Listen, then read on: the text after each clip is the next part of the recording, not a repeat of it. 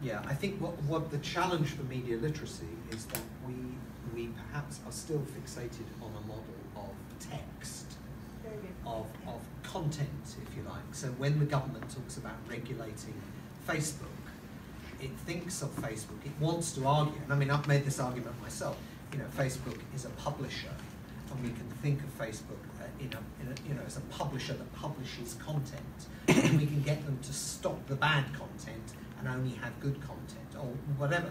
Whereas actually when you're talking about WhatsApp, the whole notion of, like, you know, what is content, how would you even kind of identify, put a ring around the content and say, let's talk about that. I think what media literacy needs to understand in the context of a platform like that is actually, how does the platform work? So how is stuff getting distributed? How does the economics of it work?